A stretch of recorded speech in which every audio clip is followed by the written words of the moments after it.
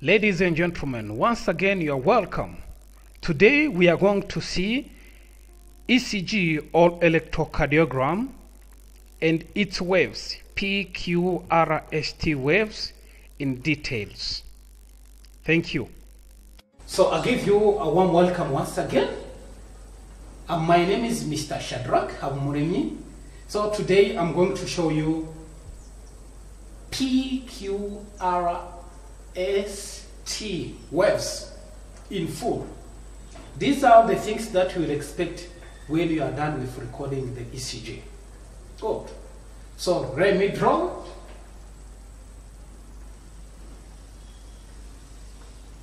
Okay, this is an electric line.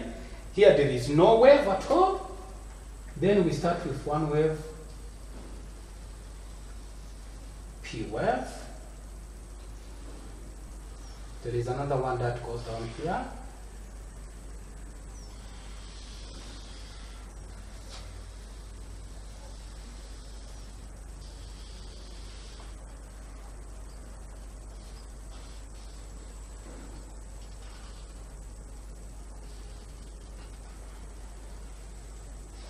Good. This is how the ECG look like. PQRST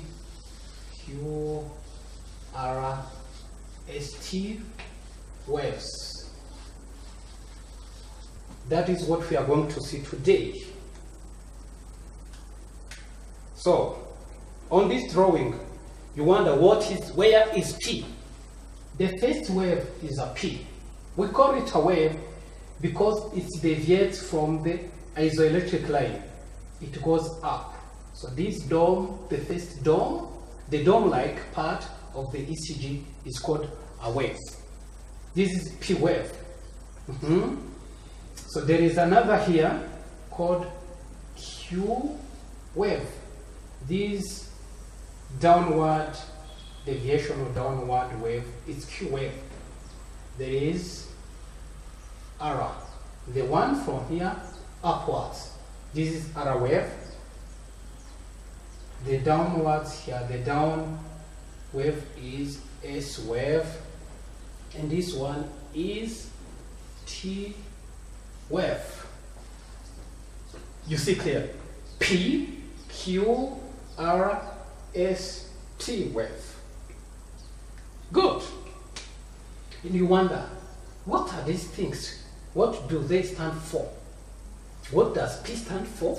What does Q stand for? What does R stand for? S or T?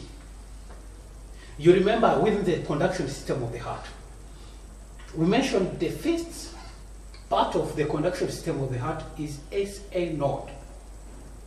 When SA node is the one that generates the impulse, we will see P wave. And when SA node generates the impulse, the atria contract, which means P wave exists when the atria contract because of the SA node impulse generation. Good. Then this P wave represents what we call atrial depolarization. P wave, atrial depolarization.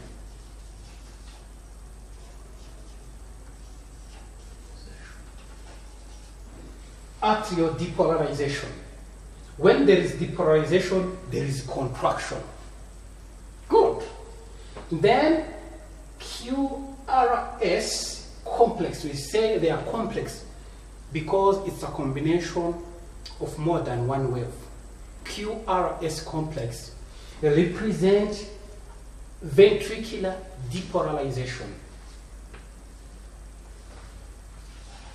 QRS, ventricular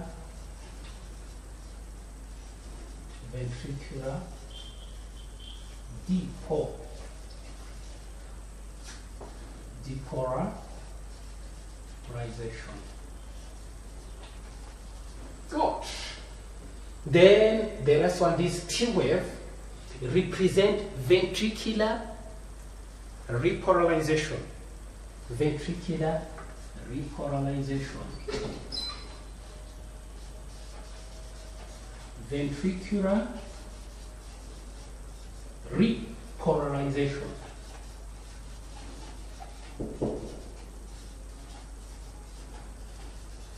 Ventricular repolarization. Depolarization indicates contraction. When there is depolarization, there is contraction. When there is repolarization, there is relaxation. So we have seen atrial depolarization, ventricular depolarization, and ventricular repolarization. But you don't see atrial repolarization. Well, you wonder where is it? So guys, as the ventricular muscles are very big, when they contract and when there is depolarization within the ventricular muscles, so on ECG you can't see atrial depolarization. I mean atrial repolarization. So normally atrial repolarization occurs within here, within this period of QRS.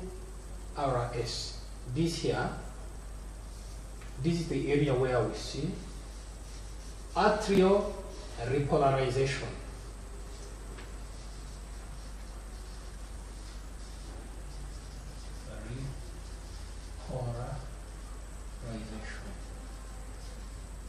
Good. So atrial repolarization occurs when there is ventricular depolarization. When ventricles are contracting, the atria are relaxing. So you understand now. Good. The other part we will see, like we have seen, P wave, QRST, but we didn't see this part between the wave and another wave. Actually, this distance between the beginning of a wave, the end of a wave and the beginning of another one, it is a segment. We call it a segment. There is PR segment. We don't mention Q. There is PR segment. So there is another segment between S and T. We call it ST segment. And then from the beginning of a wave to the beginning of another wave, like from here, from the beginning of P to here, this is called the interval. P R interval from here up to here, ST interval. So good. So thank you very much, guys. In summary, we have seen what PQRST waves are and what they stand for. So during the interpretation of the ECG, you will see that if there is no P wave, then you will think of what has happened or what has happened within the conduction system of the heart. So if you don't see like QRS, you wonder what is going on. Good. If you don't see T wave, so you will try to think what is happening. Good. Or we will see in the interpretation at which height should be this R wave, or what shape should take the R wave, or which shape should take the P wave, so that if the shape is not the same on the ECG paper or electrocardiogram, we will know there is something wrong. That will be a wrong course, but with time we will go through to see what will be happening within the heart, depending on what we see on electrocardiogram. Don't forget to please like, subscribe, and the bell.